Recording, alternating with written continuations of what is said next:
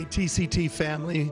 We were recently really happy to host with us here one of the major spiritual leaders in Brazil right now. His name is Teo Hayashi, and he is leading thousands and thousands of young people in revival in the nation of Brazil. I want to tell you, the spirit of revival and the strength of the church is growing all around the world.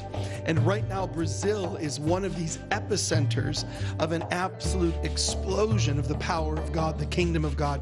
You're going to be excited to hear what Teo has to share with us.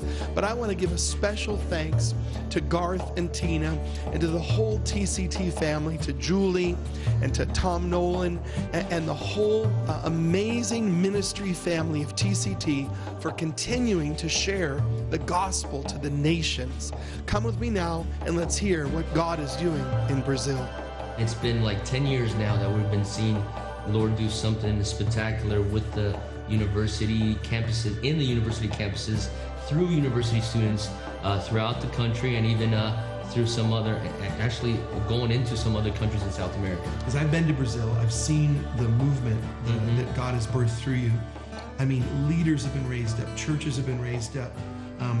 You're meeting on over 200 university campuses, over 200. So to me, you are a remarkable picture of an emerging new leadership style in the church. Our world is getting smaller. It is. It's getting more connected through social media. Very much, yeah.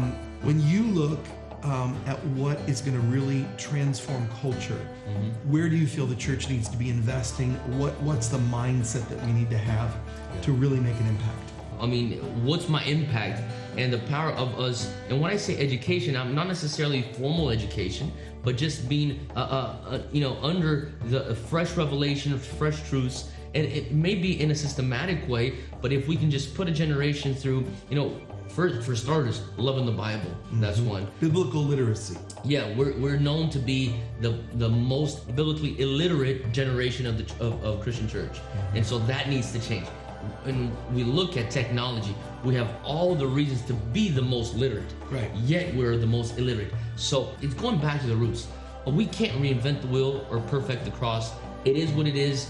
I believe it's just coming back to the roots. How do people find you and connect with you in your ministry?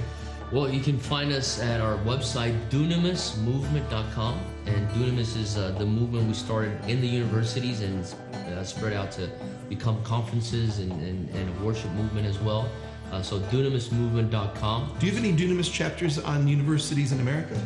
We do. We have one in Colorado. We have one in California. So if you're a university student or a pastor who desires to impact your local universities, get in touch with these guys. Get in touch with us. We call these chapters Dunamis Pockets, but you'll find it all in our website, DunamisMovement.com.